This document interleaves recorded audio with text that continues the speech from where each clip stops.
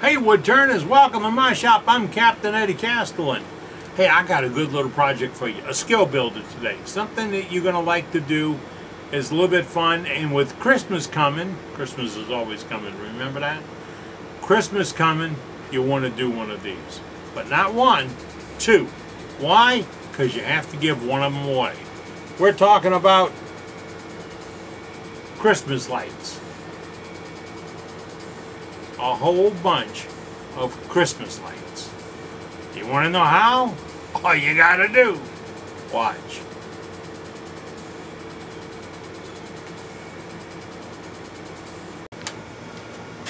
This is actually not a difficult project, but it's a good skill builder. That is, you get to hold pieces, you get to turn 2 or 3 tools. It's repetitious, so you try to make them all look alike. Then you get to do a little decorating. And it all starts with a simple little block of wood. I had a piece of spalted pecan out back, and it had some nice lines running through it. And I decided that these lines would be accented by the transparent stains I'm going to use. So they would still look like they're wood. Now, the decorating of these is up to you. If you choose to, get yourself some magic markers. But don't get the ink ones, get the water ones. Because they come out more transparent. Actually, highlighters work. But use that to color them. And when you get all done, you're going to dip the base in some gold or paint them with gold or put some gold leaf, the part that looks like the socket. Yeah, you do want it to look like a light bulb. So, we started with that block. Then I took it over to the drill press. And as you see here, I used my pen chuck to hold it to drill it straight in. And I'm only going to go in about 1 inch.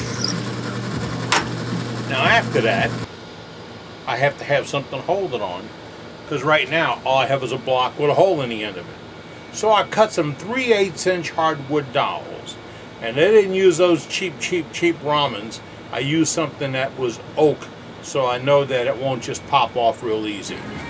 Then I glued it in using Titebond original wood glue. Look, no black fingers, no Gorilla Glue, no foam. No mess. Okay. So then I had that glued up. The next step is to be able to hold it in the lathe. You can hold it in the lathe a couple of different ways. You can hold up the 3/8 inch with a profile jaws like this, the small number 1 profiles, and that's in most people's chuck package. Or you can get yourself a collet chuck. Now, the collet chuck you're going to see here that I'm putting in is a 3/8 inch, and I get them from littlemachineshop.com. Now, because people wonder where all this stuff comes from, it's littlemachineshop.com, and this is the item number. So, that's the 3/8 inch collet chuck.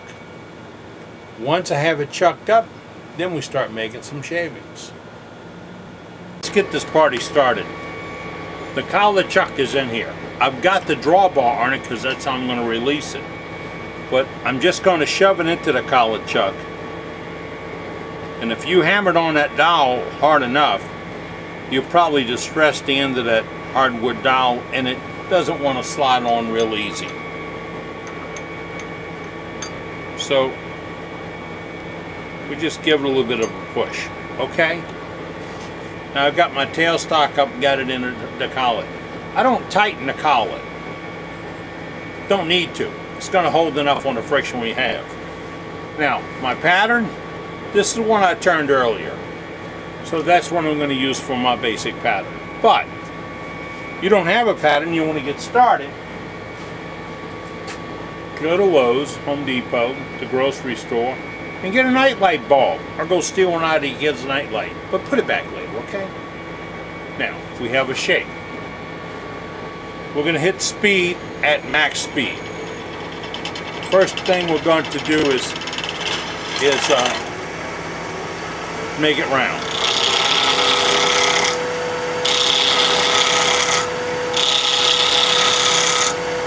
easy cuts. I'm using my little Ellsworth. You can also use your roughing gouge.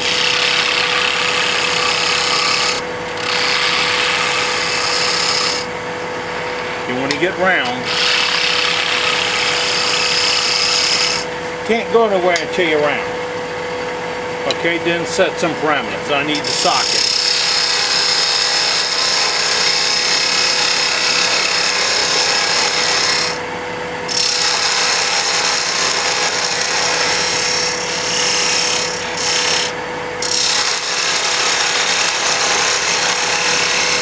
Then I need a little shoulder. Everything else is bald. So I'm going to go back to my Ellsworth.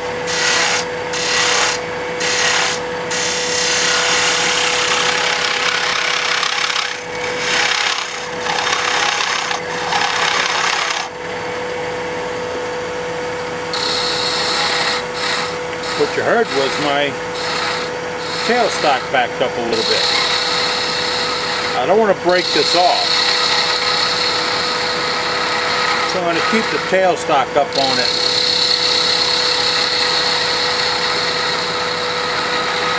For a little time.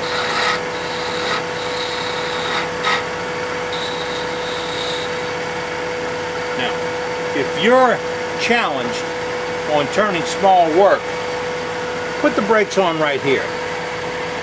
Really. Put the brakes on right here. And go to something like 3 bricks on a page.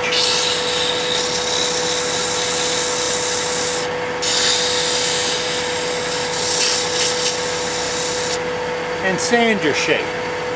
But if you're not challenged and you really do want to build some skills, go ahead and continue sliding that bevel. Take it right down to the tip. Now remember, the tip's got to come up short because you got a hole in it. So, you can just get rid of that hole. Just like that.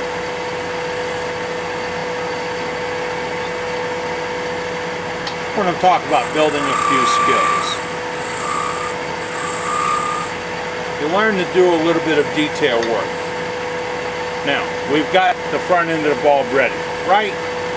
Let's go back here and put the socket on it.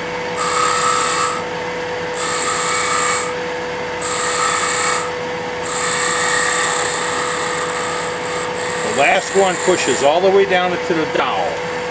You got that? Now, this thing is ready to sand. You go to your 3 bricks on a page, which is like 100 grit, and start there. That's fine. Just a little passing on it. Remember not to take the detail away, so don't go over here. Then work your way up until you're into the 220. Alrighty?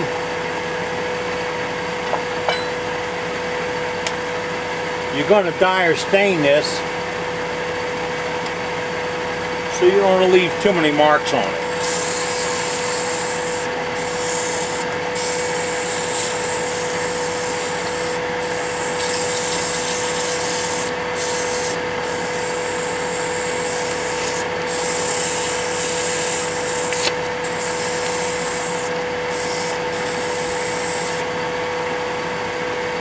And I normally don't spend all this time sanding with you watching. I don't want to get this one ready.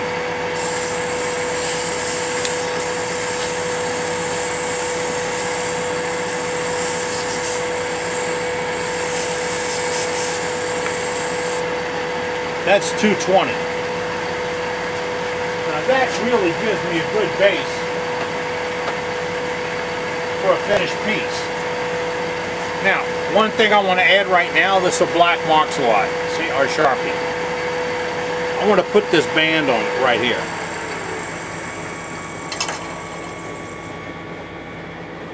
See that band? That band is on the commercial bulbs. It's on my mock-up bulb. It's a demarc between the stain and the paint.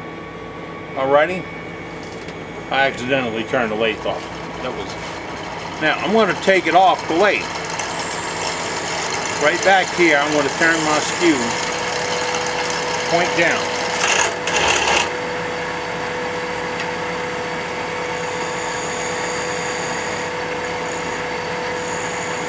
Why point down? Because it won't ride up and out.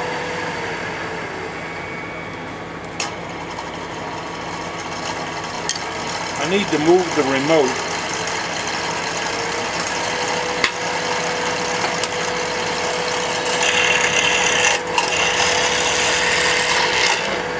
And I had to take my drawbar completely out because I didn't tighten it at all.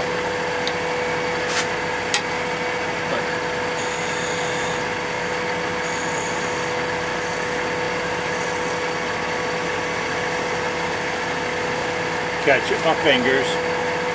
And that is ready for the next step. Once you get turning, you'll realize what you're comfortable turning and how the shape can be. Then you just keep going. Of course, you need to do more than one. Now, that's why the drawbar being in there is important, because the drawbar not only tightens up but loosens up the collar. So I'm putting it back in place now like it should be. But that loosened up the collar just by tapping on the drawbar. Then I get to pull the dowel out. That's trash.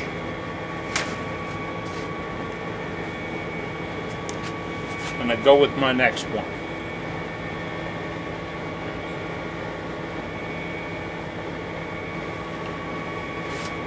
Again, I'm going to use my tailstock to push it in there, get it grounded. This time I am going to put just a turn on my drawbar to keep it from rattling. And I'm ready to go all over again.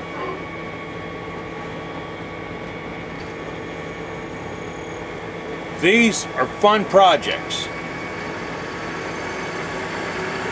You'll get to play with a few different tools.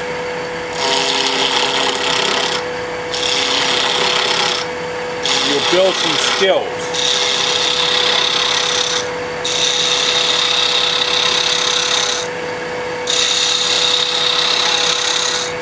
I did tell you how I'd set it up so you could have a guide, didn't I? Well, I got to do that. What I do is take the first one, I put it on a piece of copper wire. This is the wire I'm going to be using for the eyelet. We'll get to that later.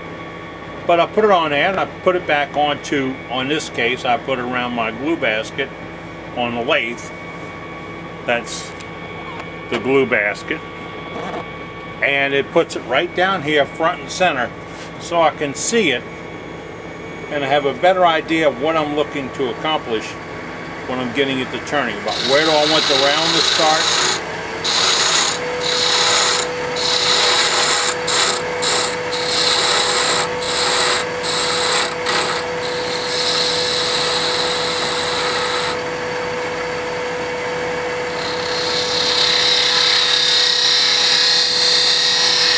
End up.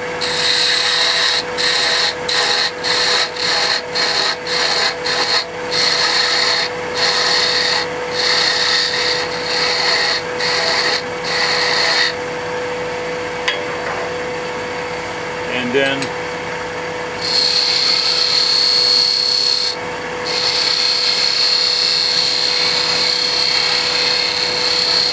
the details I want in it. And if I want to round this off,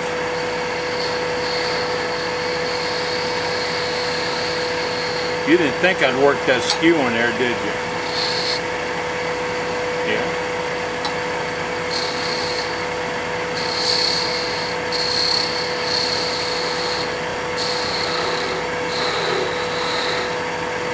Flip it over, use it like a scraper.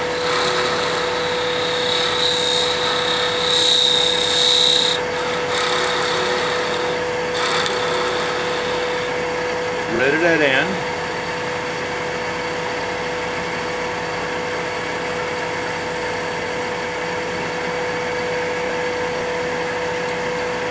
sock has to leave. Still have a little bitty dimple in there.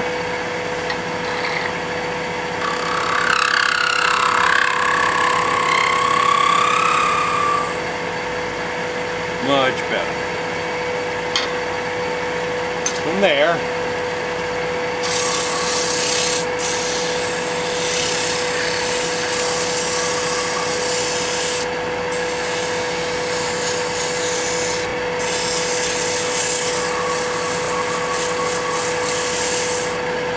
do a little sanding.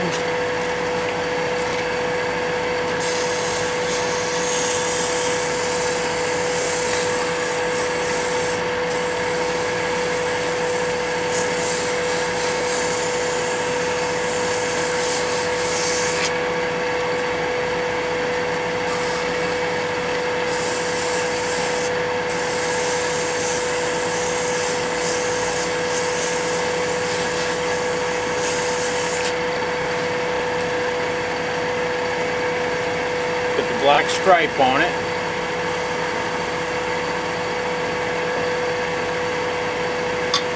Put the threads in it.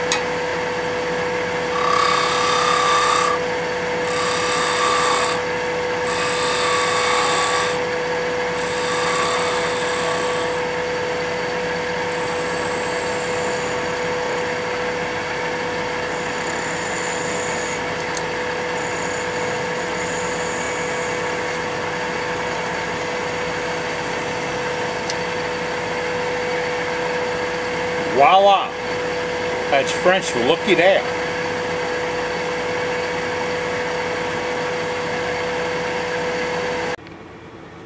We have a bunch of these turned now. What do we do next? Well, we start with, we need to have something on the end of it. So we're going to take a scratch awl. We're going to put a small hole in the end. You got a 1/16 drill bit, you can do that with your Lumotto tool also. Then we're going to put a piece of wire. I really like this 18 gauge copper wire I get at Home Depot. Number one, it's a little bit decorative. Number two, it's very soft, easy to bend.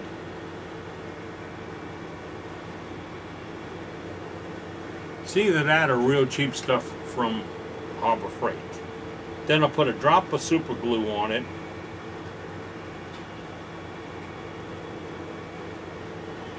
And put it down in the end of the piece.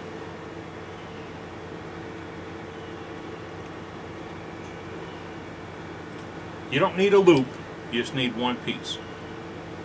Okay. You end up with a piece that's being held like this. Then we got to add some color. The color, I save all my trans tint leftovers. But you can use a Marks-Lot and you can do it while it's spinning on the lathe. Marks-Lot works really well at that. Or try, remember I said try a blending highlighter. But we're going to put a little green on this one. Now this green is really, really thin. So I'm seeing a lot of wood, but a light cast of green. Now I can darken this up a little bit. I can add a little red to it, I can add a little yellow to it, I can add a little blue to it. Anything I've got, and play with the color a little bit. It's all okay. They're supposed to be primary colors, remember? You only had primaries, you didn't have any chartreuses or ultra purples or anything. But you get that done. Now, this one didn't get the black ring because it was the first one or the last one I turned. But I can always add that black ring right now with the Marks-Lot. It's a good delineation point between one finish and the other, in which one is a stain and the next one is a paint. Because now we have the black done on the bottom. I want to do the gold. To do the gold, I'm going to use Createx Pearlized. I guess it's got a number or a color to it. I'm not sure. Yeah, satin gold. Okay, but a prototype from Philips had silver. So if you have silver, silver will work fine. If you have regular soft aluminum wire, that'll work fine. If you have stainless steel wire, that'll work fine. Not as fine as this, but it'll work fine. Then we're going to take this gold and I'm going to paint that base. Why? Because just being wood won't work. It has to be slightly colored.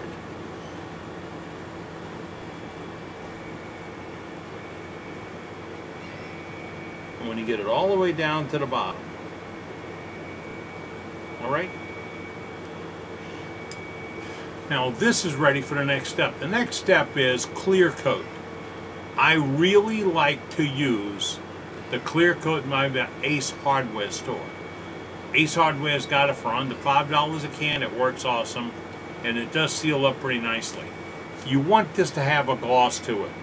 So you want to put a coat on, buff it a little bit with a little steel wool, then put another coat on. That's why you've got the wire on the end of it. This gives you a place to hang it up to put the clear coat on. You've got them all glossy, then you have to start making your string. I like to use this jute. This is garden jute. It's from Home Depot. But any green core to work. Now remember, those lights were on a green piece of wire. So now you have your piece all ready. You cut the wire to about 1/4 inch, 1/2 inch. Then you put it on a cable on the piece of jute, and you roll it over and bend it. Now go ahead and ask me why I didn't use a hook eye. They cost a little money. I'm cheap. This works as well as a hook eye. I've done many, and it looks really good. Now, we're almost ready. We've got a few. I've got a red one, and a gold one, and a green one, and a dark green one, and I'm going to do some more, and I'll keep adding them to the string. I think 16 is a nice string. It's a good number, 16. Nice, round, even number, divisible by 1, divisible by 16, divisible by 4, by 8, by 2, all kinds of numbers going to 16. It's a sweet number. I like it. Now, we're almost done. So we have a whole string of these. What do you need to add? A plug. This is one of those snap-on plugs you get for fixing a lamp. And you want to use a white one. You really do. You want it to show. What do? You stick the jute through the cap. You tie a knot. Pull the knot back up into the cap. Stick the plug in. Take your pair of pliers and make it up. Why do you do that? For realism. Now, I gave a set of these to my mother-in-law, who's a dear sweet lady. And first thing she did, she looked at the plug and looked around for a place to plug it in. My father-in-law, who's a woodworker and an awesome mechanic, just said, "Oh boy, this is gonna be a long Christmas." But they put it out for decoration, and it's still there. And a lot of people keep looking at the plug and say, "Can we plug that in? I want to see them." They're wood, but it makes for a nice accent piece. Well, there you have it.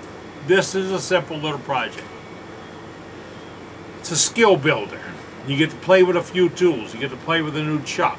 You get to turn multiples, which a lot of you guys have a hard time with.